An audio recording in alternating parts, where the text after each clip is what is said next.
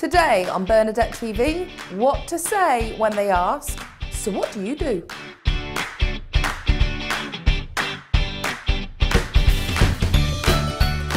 Hello, welcome to Bernadette TV, online TV to help you be the best you can in your business and your life. And today we're talking about what to say when people say to you, so what do you do? You've probably had situations where you've been out networking or meeting new people and telling them that you're in business, and then you get asked this question. And if you're like many of my clients, it's a question that can then have you saying, what should I say? Because the pressure's on. You want to make a good impression, you want to impress, you want to make the most of this particular opportunity. And in a moment like this, you can freeze up and not know what to say. So today I want to help you with this. So first of all, let's take the pressure off. Big mistake that people make in situations like these is they think they have to have one perfect sentence that sums up all of the things that they do and how they make a difference to their clients. And actually, I want to take the pressure off and let you know that in a situation where someone says to you, so what do you do? Your main outcome should be to start a conversation and simply engage the other person. Now, the good news is you already know how to do this, because I'm pretty certain that all your life you have been starting or engaging in conversations with other people. So know that you already know how to get a conversation started, and that's all that's happening here. So my recommendation for describing what you do is, instead of talking about yourself, to describe the people you help and how you help them. And I want to break this down for you today, so to give you a formula for coming up with a great answer that you can have when someone says to you, so what do you do?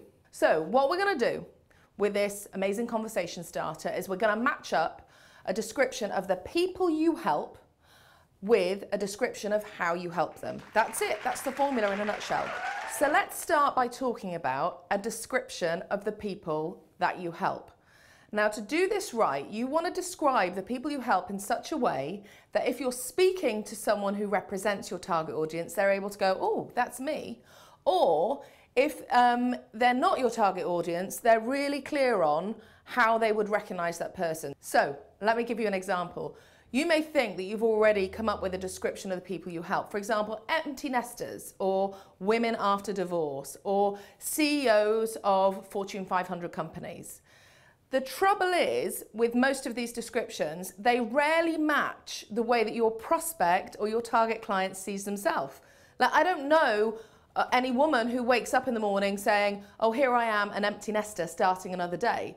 I don't know women who describe themselves as, I am a woman after divorce. Do you see the mismatch? So you want to learn to describe people in the way that they could relate to, or they are able to respond, oh, that's me. So in my step-by-step program, I actually give you 3 different ways of describing the people that you help, but I'm just going to focus on one of them right now to help you with this. So, who benefits from what you do? Let's describe them in terms of a challenge that they're currently facing.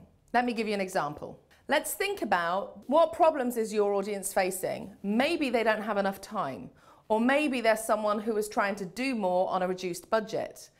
You can incorporate these challenges into your descriptions. For example, if you were to say, I work with mothers who don't have enough time, most of the mothers I know would go, oh, that's me. If you were to talk to marketing directors and say, I help marketing directors who are trying to do more on a reduced budget, most of the marketing directors that I know would be able to say, oh, that's me. So when you describe your audience in terms of a challenge or a current problem that they're facing, you're much more likely to generate that, that's me response. So the next thing, now that you've described the type of person you help in a way that they're able to go, oh, that's me, is to match that up with a description of how you help them. So let me give you an example. In the example of a mum who doesn't have enough time, the way that you help them might be that you take 90% of what they have to do off their to-do list. So it would go like this. I help mums who don't have enough time to get 90% off their to-do list so they can have more time to spend with their family and do the things they really love. Can you hear how natural that is? It isn't some flashy advertising message designed to stop the person in the tracks. Those are conversation stoppers. This is a conversation starter. It's natural, it's authentic, it's engaging, and it can get the conversation underway. In fact, it naturally invites the question, how? How do you do that? So now I've given you an example. Here's how you put all of this together. You simply describe the person that you help and you match it up with a description of how you help them. That's it. That's all you need the next time someone says to you, so what do you do? So as we put this all together, the key here is when you are describing yourself, instead of talking about you, you talk about the results you deliver rather than what you do, and less here is definitely more. So I would love to hear what opening lines you come up with in response to the training on this week's episode. Please come and share it over on my blog.